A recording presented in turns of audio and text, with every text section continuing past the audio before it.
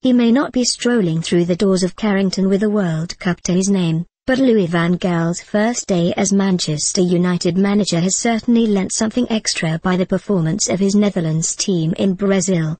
Of course it helps that Van Gaal isn't taking over from Sir Alex Ferguson, with the looming shadow and the expectation that comes with it, but in many ways the Dutchman is already everything that David Moyes is not. If nothing else, Van Gaal has been more a decisive manager than Moyes, even before he has officially started work. Moyes was confirmed as Ferguson's successor on May 9 last year, and he officially started his job on July 1.